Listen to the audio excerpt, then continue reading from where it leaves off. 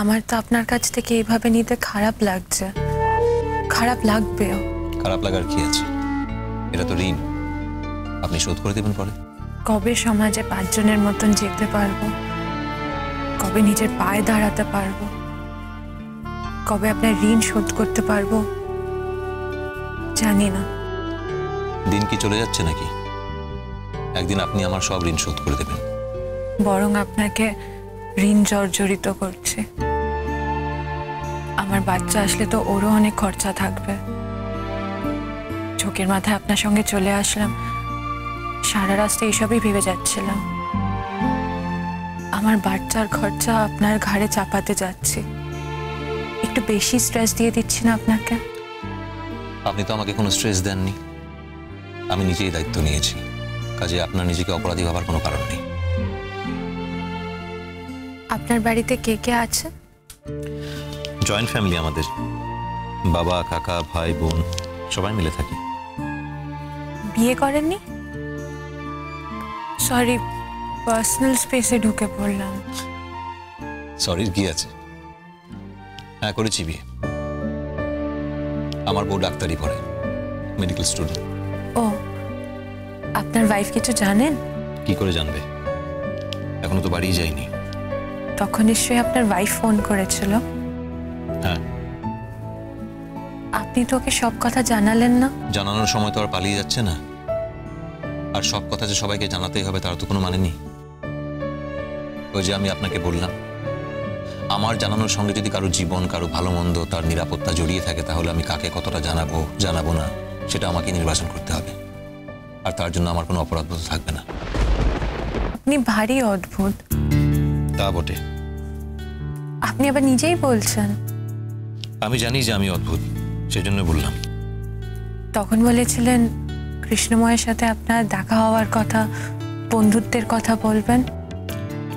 এখন কি করে বলি?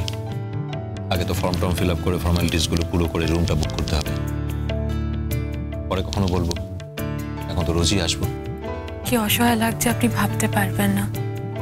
একা কোথাও বেরোনোর উপায় নেই, আত্মীয় স্বজন বাড়ি যাওয়ার উপায় নেই, সব পথ বন্ধ হয়ে গেছে। দেখুন, আপনাকে কিন্তু এরকম ভাবে ভেঙে পড়লে চলবে না, আপনাকে মন শক্ত করে রাখতে হবে। আমি যখন একা থাকবো তখন কৃষ্ণময়ের সমস্ত স্মৃতি যেন আমাকে ঘিরে ধরবে। এই যে কি অসহ্য যন্ত্রণা। যে লোকটাকে 2 দিন আগে জড়িয়ে ধরেছিলাম, সে লোকটা আর এখন নেই ও আর নেই, কোথাও নেই। প্লিজ, আপনি এখানে এসব কথা বলবেন না। আমি জানি আপনার খুব কষ্ট হচ্ছে, কিন্তু দেখুন, এরকম জায়গায়, এরকম সিচুয়েশনে এসব কথা না বলে ভালো। চলুন, আগের রুমটা নিতে হবে। আসুন।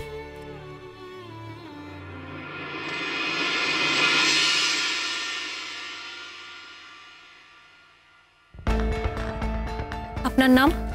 রণজয় চ্যাটার্জি। উনি আপনার ওয়াইফ, তাই তো? হ্যাঁ। পারপাস? Medical checkup. উনি প্রেগনেন্ট, অ্যাডভান্স স্টেজ, বুঝতেই পারছেন।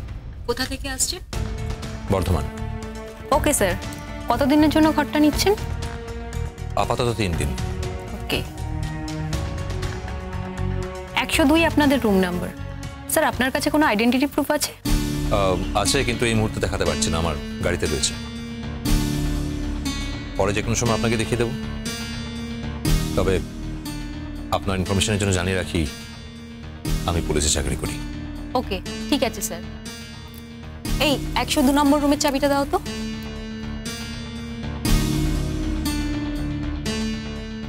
স্যারেদের 102 নম্বর রুমে নিয়ে যাও। স্যার, আপনাদের লাগেজ? লাগেজ আছে।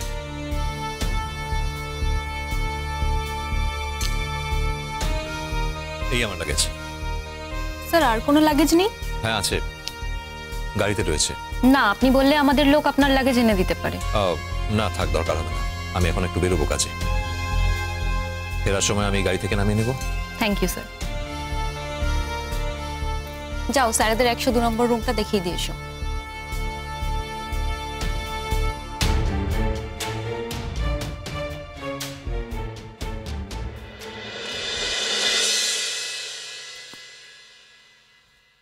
আপনি আপনার ব্যাগটা গাড়ি থেকে নিয়ে এলেন কেন? খালি হাতে এলে কি ব্যাপারটা বিশ্বাসযোগ্য হতো? একদমই হতো না। এত দূর থেকে এসেছি, কলকাতায় 3 দিন থাকবো, একটাও লাগেজ নেই, ব্যাপারটা কনভিন্সিং হতো না। তাই বাধ্য হয়ে নিজের ট্যুর ব্যাগটা নিয়ে এলাম। আপনাকে অনেক ঝামেলায় ফেললাম না? যদি বলেন আপনি আমাকে ঝামেলায় ফেলেছেন, তাহলে আমি বলবো যে আমি নিজে ঝামেলাটা নিতে চেয়েছি। দয়া করে একই কথাটা বারবার বলে আমাকে বিরক্ত করবেন না। আসুন।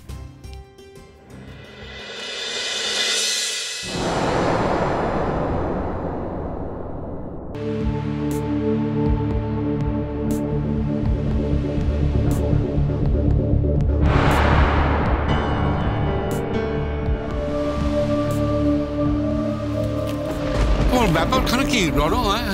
আমরা কি মানুষ নই কো? তুমি কি আমাদের মানুষ বলে মনে করো না কো? তোমাদের ব্যাপারটা কি বলতো বাবা? এমন কি কিছু হয়েছে যে আমি যেদিন ফিরবো বলেছিলাম বাড়িতে সেদিন ফিরিনি? নাকি বাড়িতে যাওয়ার সময় আমি দিনক্ষণ বলে গেছিলাম যে আজকে ফিরবো, না হলে কালকে ফিরবো? কি ব্যাপার বলো তো? বাড়ি ঢুকতে না ঢুকতে তোমরা আমাকে এরকম ভাবে চার্জ করছো। ও মা, তুমি কি বলছো রণ? তোমার অফিসারকে তো ফোন করা হয়েছিল, তিনি তো বললেন যে তোমাকে মাঝরাস্তা অব্দি দেখেছেন, তারপর মোটে দেখতে পায়নি কো। আর তারা কখন যেখানে পৌঁছাবে সেখানে পৌঁছে গেছে। হ্যাঁ, আর এখন তুমি বলছো তোমার কাজ পড়ে গেছিলো। বেশ, তো কাজ পড়ে গেছিলো, তারপরে বাড়ি হয়ে যাবে না, আমাদের চিন্তা হয় না।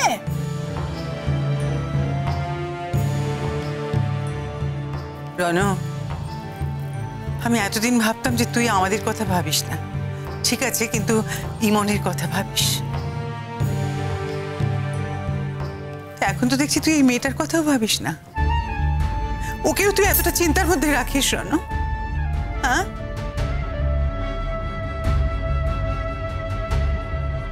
আচ্ছা,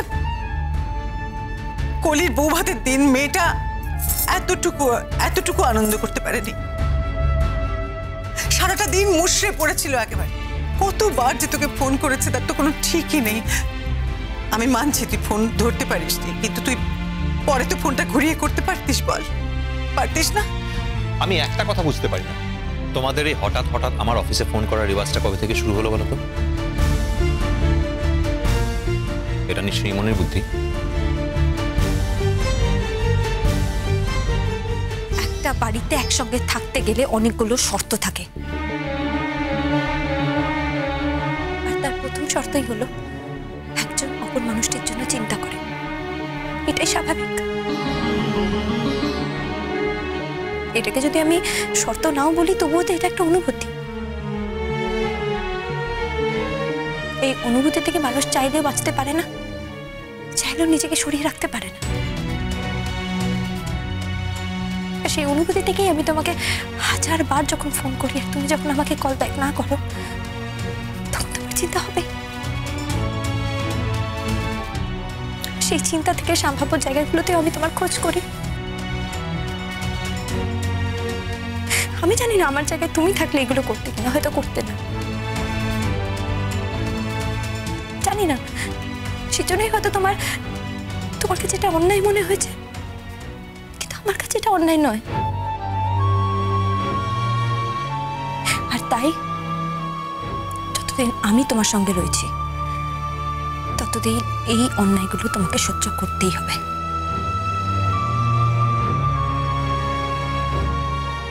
ওই দেখেছ?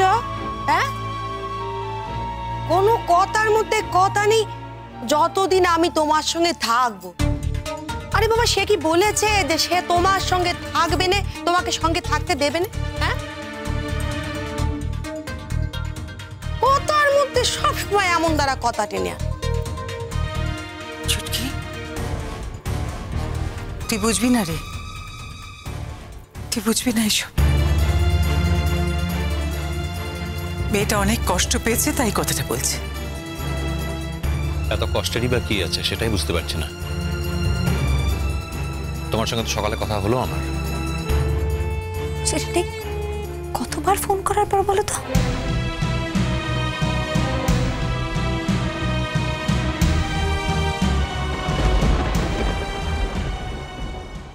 শুনলাম তোরা নাকি কাল মাঝরাতে রওনা হয়েছিলি। তাহলে তখন তো তোর পরনে পুলিশের পোশাক ছিল, তাই না? তাহলে তুই পথে এই পোশাকটা ছাড়লি কোথায়? কুসুম দোলা, কুসুম দোলা।